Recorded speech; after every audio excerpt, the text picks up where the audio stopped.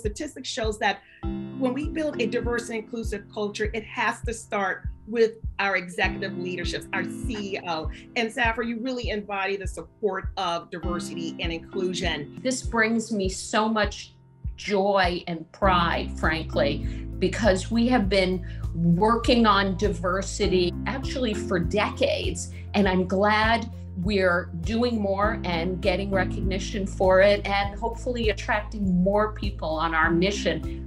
Why is this not only the right thing to do, Safra, but considered a business imperative for Oracle? We are solving the world's hardest problems here at Oracle. We actually are trying to cure cancer here and trying to catch COVID and keep people's security close in and not endangered. And you know what?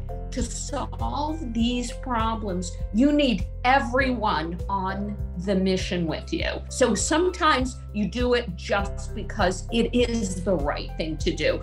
But the bonus here is it's the best thing to do for any business. I can tell you, I wouldn't be where I am today if folks did not fight their unconscious bias when I first started. To give new folks who don't necessarily have exactly the background that they were thinking of, but who show both a commitment and an intelligence and a willingness to learn. It has to be throughout the company all the way.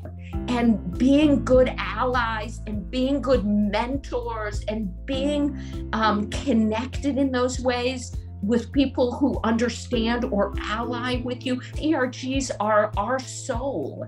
In addition, we have the Executive Diversity Council. We have the Executive Steering Committee with Al. And with those two power of those programs, this is how we evolve, change, expand the diverse and inclusive culture. You know, it is a collective effort. We want to be attracting more and more great ideas, hard workers, and really brilliant people who are also wonderful to be on this mission with us and make life a lot more fun and interesting.